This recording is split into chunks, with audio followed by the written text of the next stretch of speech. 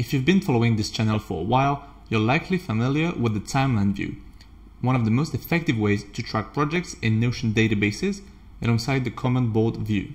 However, when it comes to managing more complex projects, you might want to take things a bit further by adding two powerful features, sub-items and dependencies. Let's break them down. Hey friends, welcome back to Notionbase. So if you're managing projects, command boards and timeline views are great. But once your projects start to grow in complexity and you have precise deadlines to meet, it gets harder managing everything from one flat list. That is where sub-items and dependencies come in. They create a clearer structure and smarter relationships between tasks. Before we get started, I just want to say that the sub-items and dependencies are not specific to any particular view, but the timeline view is clearly the most suitable for them, so it's the only one I will focus on. So first, what are sub-items? Sub-items allow you to break down a task into smaller actionable steps. So to enable them, open your database settings, go to More Settings, then Sub-items, and turn on Sub-items. Now if you turn your database into a task database, the sub-items are then called subtasks. To do so, just go back to More Settings and turn into Tasks. Then you will have to fill the two bottom fields. The one at the top, assignee, is optional. Pick a property that represents status. So mine does not have a name. One that represents due date, so deadline, and then click Turn into Task Database. Now if I go back to More Settings, as you can see, it says subtasks and not sub-items anymore. So I added a few subtasks and I will now click on the option. I can then change how parent and child tasks show. So by default, they are nested in a toggle, as you can see, but depending on my needs, I can also display parents only. Then an arrow appears with the number of child tasks next to it. I can show a flattened list where both parents and child items appear next to each other. And so the child pages are linked to the parent page with its name written next to them as well. And finally, if I click Disable, it does not show the parent page's name anymore next to the child items. Now the last option is to go to the Advanced Settings, and then from here I can choose the relation property that represents the sub-items, so you can switch parent and child items. If you want to revert back to normal, just click Turn off subtasks, and then you can either delete the associated properties that were created along with the sub-items, named blocking and blocked by, or keep them. Now, dependencies let you indicate which tasks rely on others. So this makes it easy to block tasks until a prerequisite is complete, for example, to shift timelines when delays happen, and also to see task chains clearly in your timeline view. So to set this up, you can open your database settings, go to More Settings, Dependencies, and now we can choose how we want dates to shift. So basically, if I move a page, how the other pages will behave. There are three choices. By default, the date change only when pages are overlapping. The other option is to maintain the time gap. So if I change the deadline, all pages will move at the same time.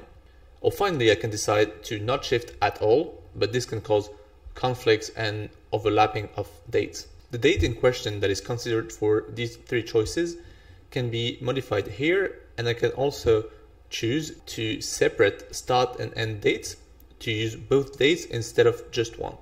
There is also an optional setting to avoid starting or ending tasks on weekends. And finally, once I'm happy with my settings, I can just click on Turn on Dependencies to activate the feature. Now, if I want to, I can come back to it. And now the last option is to go to the Advanced Settings. And then from here, I can choose the relation property that represents the items that are blocked. So you can switch the pages that are blocked by and blocking each other, a bit like the sub-items.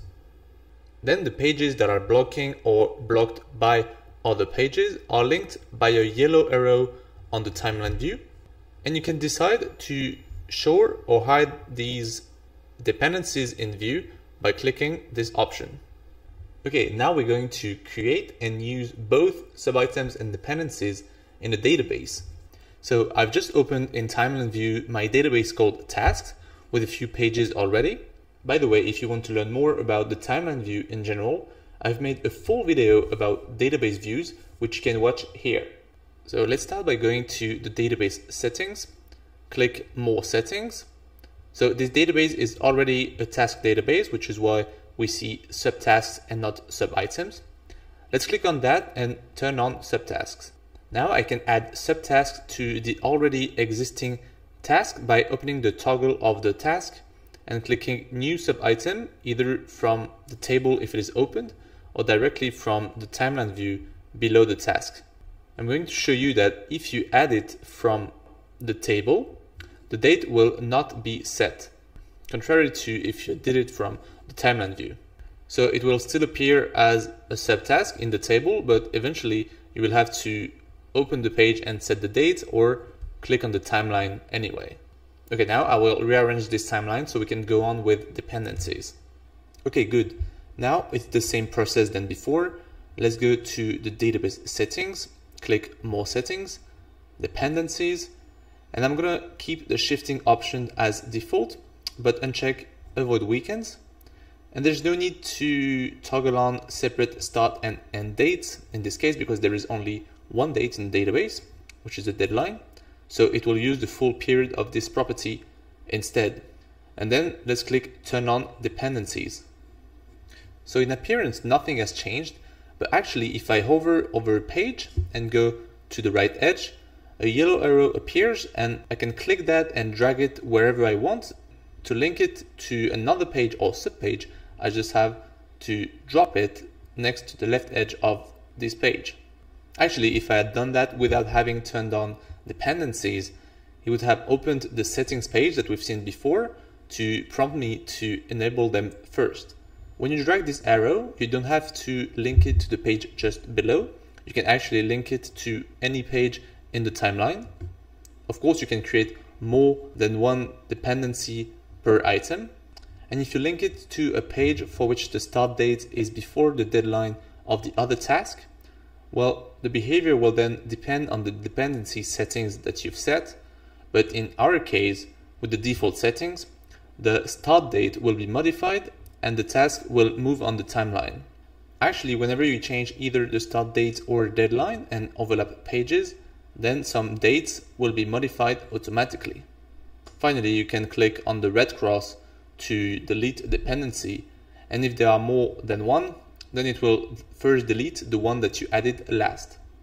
So what I haven't shown you is that when I turned on subtasks and dependencies, it created two relation properties for each, which you can either see in a table or when opening a page. There are 4 new properties: block by, blocking, parent task, and subtasks. You can actually manage your items from here and everything we've seen before. That's the other way to do it, but it's much less convenient. Okay, let's wrap this up. Now you see that when combining sub-items and dependencies, especially in the timeline view, you transform Notion into a powerful project management tool.